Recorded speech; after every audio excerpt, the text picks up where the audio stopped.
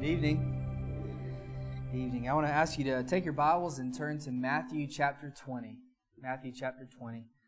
It's certainly great, just wonderful to be back here at Cottondale with you all. And I remember when me and Jennifer were dating, and I loved coming here with her and hearing Brother Jack preach. And so it's always great to be back here. So go ahead and take your Bible, turn to Matthew chapter 20. We're going to read a parable tonight, and this is a very interesting parable. And to be honest, I was talking to Brother Jack a while ago, and I was telling him, I have never read this parable up until a couple of weeks ago. It was my first time ever reading the parable before, and it brought me into a lot of confusion with just the story in itself. And so we're going to read it together, we'll have a word of prayer, and then we'll jump into the text and see what God's Word is communicating to us tonight. So Matthew chapter 20 starts off, and Jesus says, "For the kingdom of heaven is like a landowner who went out early in the morning to hire workers for his vineyard. After agreeing with the workers on 1 denarius for the day, he sent them into his vineyard. And when he went out about 9 in the morning, he saw others standing at the marketplace doing nothing. To those men he said, 'You also go to my vineyard, and I will give you whatever is right.' So off they went. About noon and at 3, he went out again and did the same thing. And then about 5, he went and found others standing around and said to them, 'Why have you been standing here all day doing nothing?' 'Because no one hired us,' they said to him. 'You also go to my vineyard,' he told them. And when evening came, the owner of the vineyard told his foreman, 'Call the workers and give them their pay, starting with the last and ending with the first.' When those who were hired about 5 came, they each received 1 denarius. So when the first ones came, they assumed that they would get more, but they also received a denarius each. And when they received it, they began to complain to the landowner, 'These last men put in 1 hour, and you made them equal to us who bore the burden of the day and the burning heat.' And he replied to one of them, 'Friend, I am doing you no wrong. Did you not agree with me on a denarius? Take what's yours and go. I want to give this last man the same as I gave you. Don't I have the right to do what I want with my business? Are you jealous because I am generous? So the last will be first, and the first last.'" Let us pray. Holy Spirit, I ask you that you would be our teacher tonight. God, I pray that as we jump into the text and we seek to understand the words that you're communicating to us, I pray that we would be attentive, that we would have open hearts, willing to receive whatever it is that you want to lay on our hearts. Lord, I pray that it's not my words, but yours, Lord, that would minister to us tonight through your Holy Spirit. And it's in Christ's name that we pray. Amen. Most of the parables that Jesus taught to the Jewish audience were very confusing and difficult for them to understand. We have the benefit of having Scripture in its entirety, meaning we can look at Scripture as a whole, and we can interpret parables, and we can see the teachings of Jesus by knowing the rest of the teachings of Jesus altogether. Most parables are difficult for the original Jewish audience to understand, but are actually quite easy for us when we look into Scripture. This is not one of those parables. This is actually a difficult parable to understand. And like I said, when I first read it, I came into confusion and almost wanted to side with the man who was hired first thing in the morning. There's only 2 possible outcomes, in my opinion. Either the people who were hired first should be paid 12 denarius, or the men who were hired last should get paid a 12th. But instead, God is trying to teach this Jewish audience something a little bit different in that they all get paid the exact same thing. For us to understand this in our context is very difficult. So let's look at the original audience and the original context of the people, the Jewish audience, and let's look at the culture and see if we can understand the way that they would understand this parable. Well, first of all, we have this owner, this landowner, this master of the vineyard. And vineyards were actually very typical to the Jewish culture. In fact, a vineyard was the biggest source of agricultural income for the people at the time.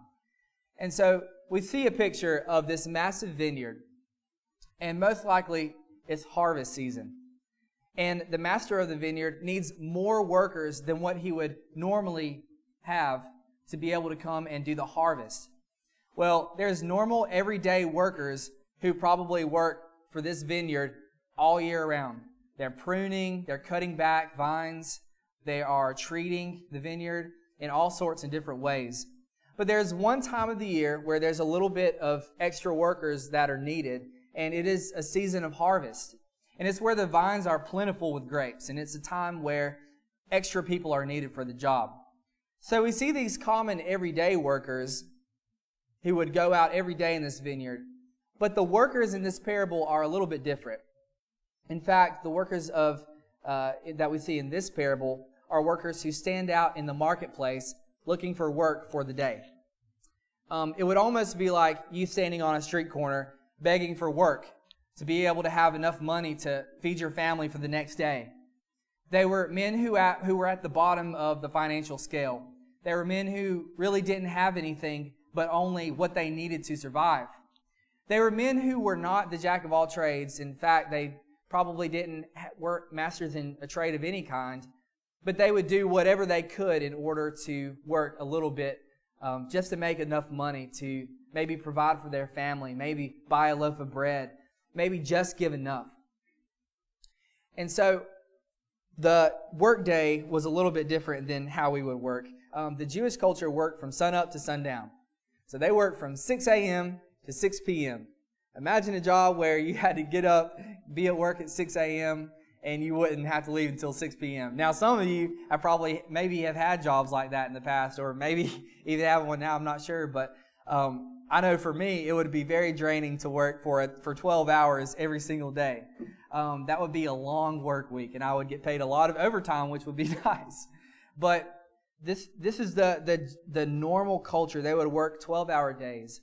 And during this 12-hour day, it was split up into segments of 3 hours. So let me explain this. So the people would work from 6 to 9, from 9 to 12, from 12 to 3, and from 3 to 6. And so they had this working day where they would work for a 12-hour day, days long. So when they go to get paid, normally they would get paid a denarius for a day's work. And a denarius just simply means it was what they earned for the day. Now, I'm not sure how that translates to the currency that we have. Maybe some of you might have a footnote in your Bible that says this is maybe how much that this would be in our type of currency. But I'm not sure. But really, it's not important. Really, what's important is the fact that at the end of the story, there's really an odd twist that occurs. And so here's the picture that we're seeing, and we see the master of this vineyard. And he goes out to hire workers for the harvest. He goes out at 6 a.m. and he sees a group of people standing, and he says, "Hey, are any of you looking for work? Because I need workers to come out to my harvest." And the men say, "Well, we'll work. We're here to work. Hire us. Put us to work." And he says, "Okay, well, I'll pay you a denarius for the day." And so the men go out to the harvest, and they begin to work in the vineyard. Well, apparently, at some point of the day, the master says, "Well, maybe I don't have enough workers that I need for the day." So he goes back out to the marketplace to look for more workers. He does this at 9 o'clock. He does this at 12 o'clock. He does this at 3 o'clock. And this is all kind of unusual. It doesn't really make sense for this master to keep going back out to the marketplace.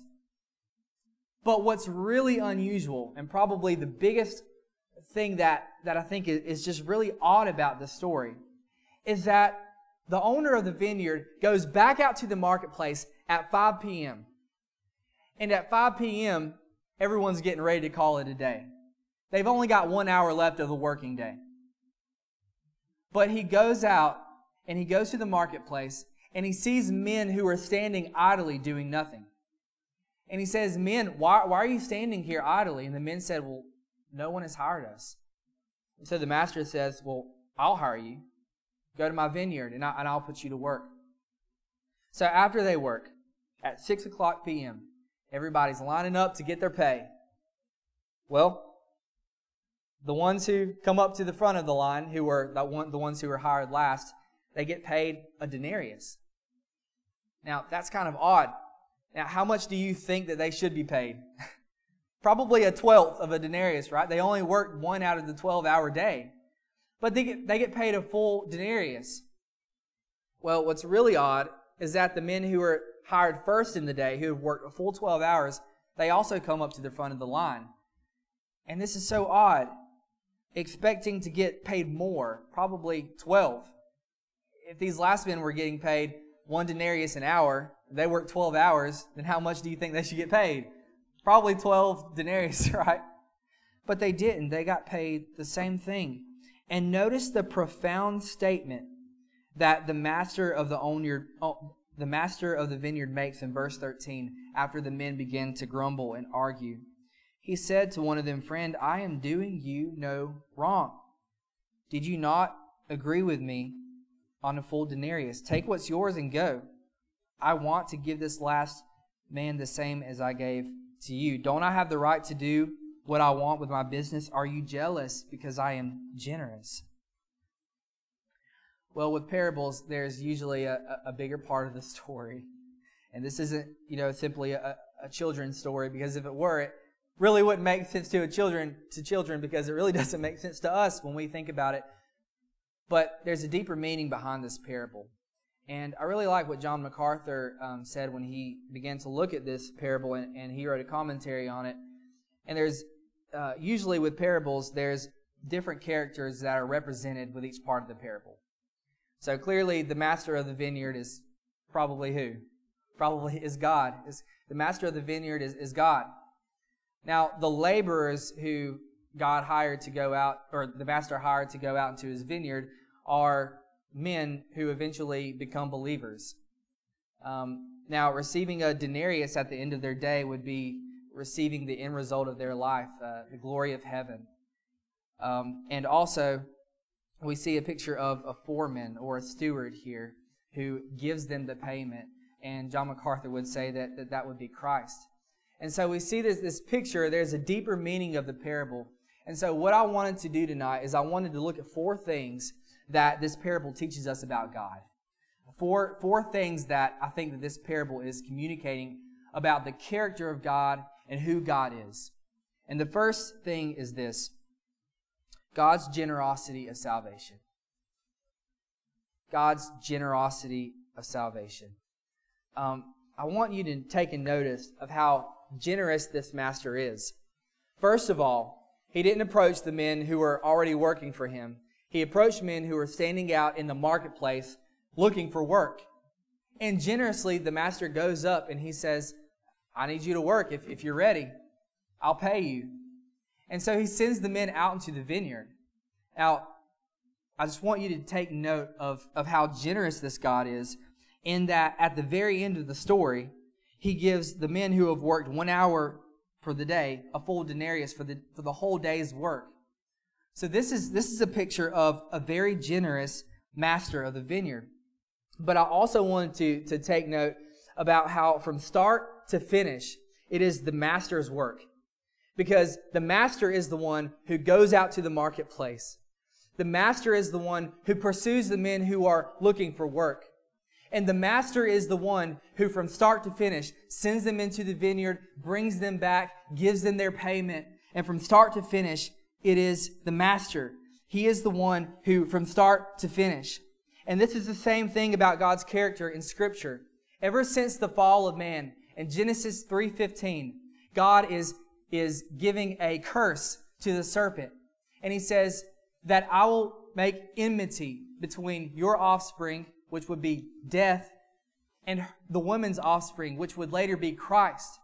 From the very fall of man, God has initiated this plan of salvation, this plan of redemption that we see all throughout Scripture. And He tells Abraham, "In you all the nations of the world shall be blessed." And He gives him this, and later on, Abraham and his offspring, his descendants, the Jewish descendants, out of that would come a Jewish man who was born, who would become the Messiah, the Savior of the world. So it is God working from start to finish. All of this is a plan of His working. He is the one who seeks and saves those who are lost in Luke 19:10. Jesus says that every person who believes has been first sought out by the Father and given to the Son in John 6:39. And in John 6:44, Jesus says that no one comes to the Father unless I draw him. And so we see this picture of God all throughout Scripture, and in this parable is that He is the one who is pursuing the men to work. He is the one who calls them, sends them out into the vineyard. He's the one that brings them back and pays them. This story is not about man. This story is about the grace and the mercy of God. And the gracious master of the vineyard is the God that we worship. It's the God that we come here every Sunday morning and every Wednesday night to talk about, to sing about. It is God in His generosity giving people salvation ever since the fall of man. We see this picture all throughout Scripture. But not only is God generous in His salvation, and this has to mean only one thing. Man has no excuse to grumble and complain like the first man who was hired. Man has no excuse to do it because honestly, the master never had to hire the men in the first place. He never had to. But out of His love and His choosing, He goes and He calls them in. And it's His choice. Now, this is something that is... Man, we have no excuse to grumble and complain because our God is a generous God. Okay? So not only does this parable teach us that God is generous, but it also teaches us, this is beautiful, that God is persistent in His pursuit of man. Notice how the master didn't go at 6 a.m., call the man, and not call anybody else for the rest of the day. He goes at 9 o'clock, at 12 o'clock, at 3 o'clock, and at 5 p.m., calling men to come help Him in His vineyard. This God is a persistent God. He is relentlessly pursuing those who He loves, us. He is pursuing men to call them out of darkness and into marvelous light. He's pursuing men to call them out of the marketplace and bring them into the vineyard. He's pursuing men to call them out of the kingdom of this world and to bring them to the kingdom of heaven. This is our God. And He's a wonderful God. He's persistent and He's consistent in His working. He never stops. And God redeems everyone who is willing to work. Amen? God redeems the people.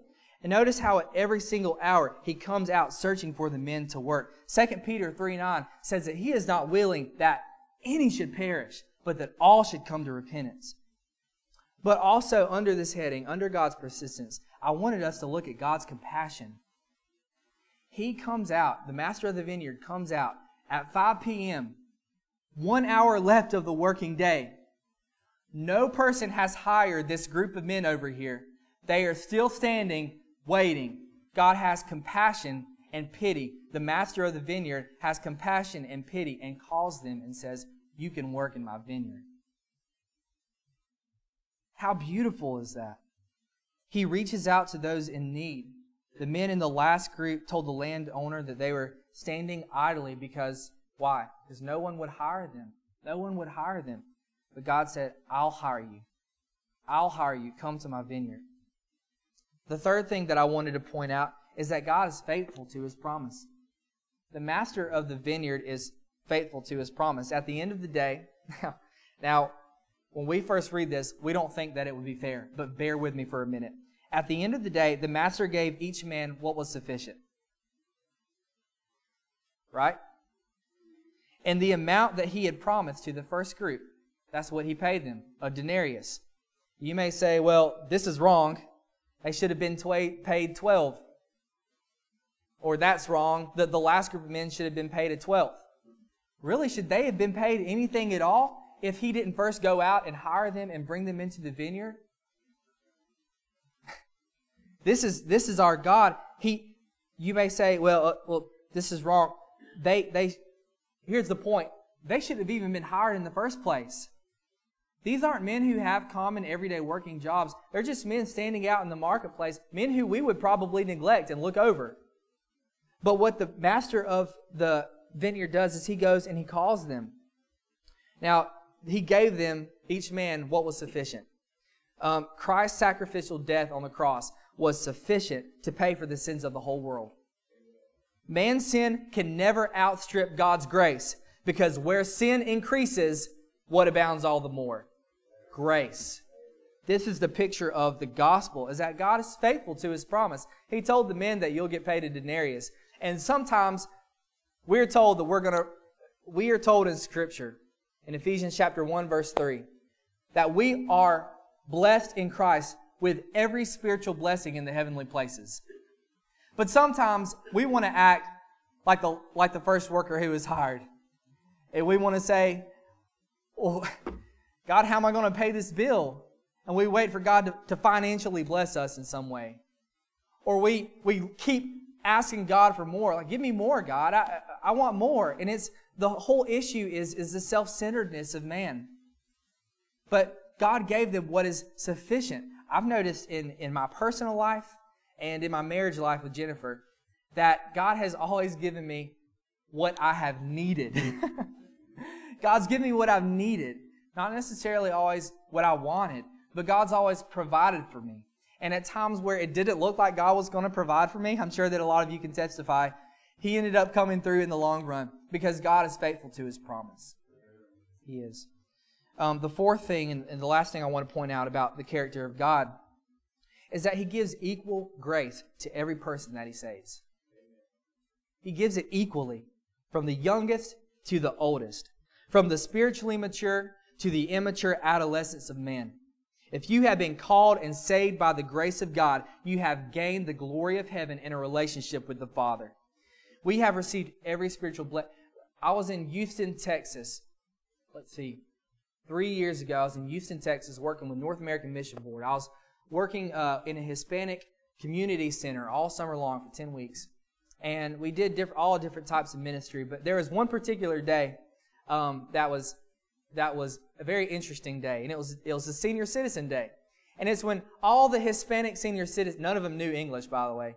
All the senior citizens would come to the community center. We would do a big lunch with them. And we would have somebody preach. And then they would receive a bag of food to go home with because it was for the needy. We were in a lower part of Houston, Texas, where a lot of people were in need of food. And so I remember I was there. I was asked to preach through a translator. I've never preached through a translator before at this moment. And so let's just say I really screwed that up. I really messed up what I was doing there. But I remember that I was preaching in Acts chapter 17 about how Paul calls the people in Athens religious in what they're doing, but not spiritually in their heart. And he begins to preach a sermon to the people in Athens. And I was preaching a sermon on that because most of the Hispanic senior citizens who were there have been born and raised in a Catholic church their whole life, where they've been taught that you have to do these sacraments and do this stuff and do that stuff, and then you'll earn your salvation. And we know by Scripture that it's by grace, not through works, that we're saved, right? So I'm preaching this message through a translator, and when I'm finished, I begin to walk into the office area where we would all kind of get together and kind of talk about what happened. And I remember before I'd walk back, I ended with a statement, and I said that you can be 60, 70, and 80 years old and still miss what it means to follow Christ. And I remember walking back off stage into this office area, and here comes this Hispanic 68-year-old woman walking with a cane to the office, and in the worst English I have ever heard, she said, "I no have Jesus, I need Jesus." At 68 years old. And I was thinking about how this is God's grace that He freely bestows. It doesn't matter how old you are, or how spiritually mature you are, or what kind of background you come from, or what race you are, or what ethnicity you are, or nationality, or even what type of, if you're Republican or Democrat, I'll tell you what, it's all equally given by God because it is freely bestowed by Him in an equal way. And this is the beauty of the gospel, is that sometimes in our life we want to criticize. I'm jumping ahead of myself. I'll get there. So that's the fourth thing about that this Scripture is teaching us about God. But now I want to give 2 points of application, and then we'll work towards a conclusion. Okay. The first point of application I want to make is this: we need to be grateful for the opportunity to work for the kingdom of God. If God wanted to, He could write it in the sky that Jesus Christ is His Son, and the Savior of the whole world. Repent and believe the gospel. He could write it. But what he chooses to do instead is use the men and the women that he has redeemed to share the gospel. Not because he needs us, but because he loves us. He has chosen to include us in this great kingdom work, this great kingdom cause. And that is a beautiful picture. We should be grateful for the opportunity to work for the kingdom of God. Before we were saved, we were at the street corner of the marketplace calling out for someone to put us to work. We had no purpose in our life. We had no perspective, no way to go.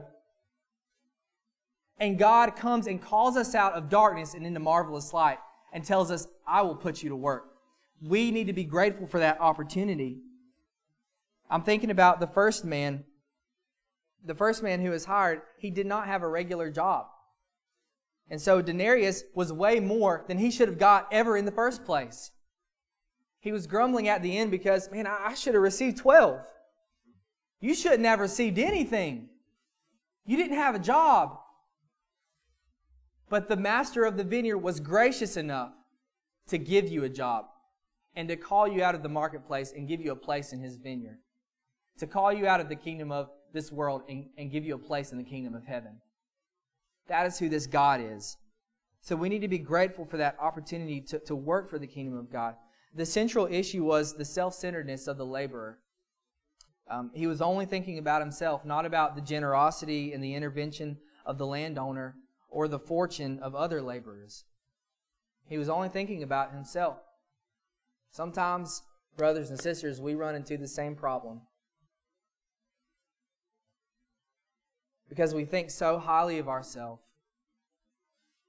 But I think that what we need to realize is that we are all beggars in the same boat, except some of us know where the bread is at.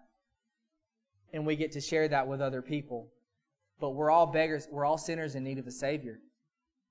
And so we need to be grateful for what God has done for us. He is, in Ephesians 2, it says, we were dead. We were dead in our trespasses and sins. But God gave us life.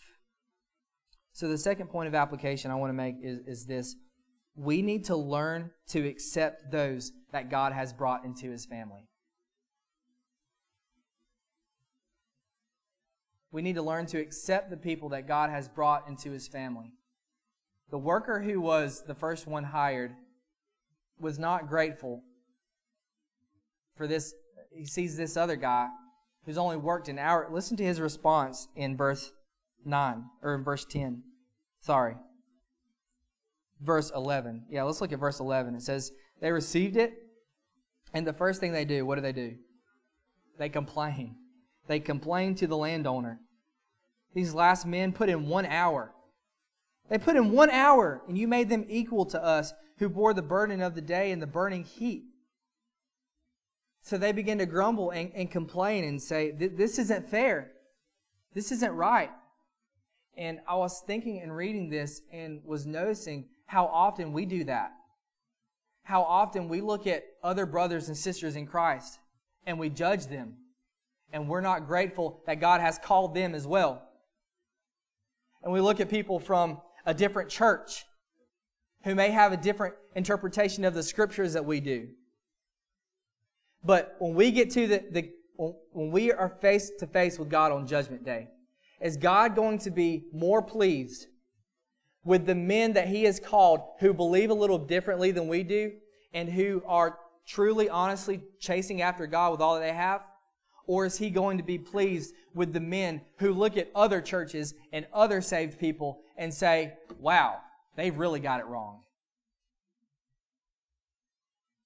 We need to learn to accept those that God has brought into His family. And I think that another scripture is Luke chapter 10, verse 2. It literally says the same. Jesus tells His disciples that He is sending out in Luke chapter 10, verse 2, that the harvest where they are working is plentiful. The harvest is plentiful, but what? The laborers are few. The harvest is plentiful, but the laborers are few. And I was thinking, why are the laborers few? And what came to my head was that when people from outside of the church look to the church and then they see the church arguing with another church and judging that other church, then they stand out and they say, I don't want to have anything to do with the church at all. So the question is why do we do this? Well, coming back to the first worker who was hired, it's an issue of self-centeredness that we have. This is the reason that many people are not coming to join us in this bountiful harvest, is because they look at the workers and don't want to be like the workers. But I pray that we would be workers in the vineyard who truly want to serve God and love Him with everything that we have. Because it is only when we do that people outside of the harvest want to join in and work as well. And then they're going to come start standing at the marketplace saying, I want to go to work. I want to go to work. So let me bring this to a conclusion. And what is the purpose of this parable? Well, first of all, it's not about workers who are working to gain a reward. Because as we said a while ago, there's nothing that we can do in our own merit, our own human exertion. There's nothing that we can do in our desire to make things right with God. The more that we do things, the more that we'll understand that there's nothing we can do. It's been done for us on the cross. And so the parable is not about workers who are working in the vineyard to gain that reward in the end. And it's also not about working for blessings. This parable is simply about the grace and the mercy of the loving master of the vineyard. And it's about our attitude and motivation towards others who have come to know Christ as we have. That's what this parable is about. It is not about salvation or gaining eternal life, because salvation is not earned by works, nor is the parable about rewards for service, because God will render each one differently according to their works. We see that in Scripture. Rather, this is a profound parable about what should be the motivation for the disciple service. We should serve God out of gratitude, for it is only through the intervention of Jesus that any disciple receives anything. We should be concerned only to rejoice when others are called to the kingdom without serving as long or as hard as we have. The thing that I love about this parable is that it has some really specific points of application. Are you with me? It's not just a general love one another, be kind, and those are great things that are profound in Scripture.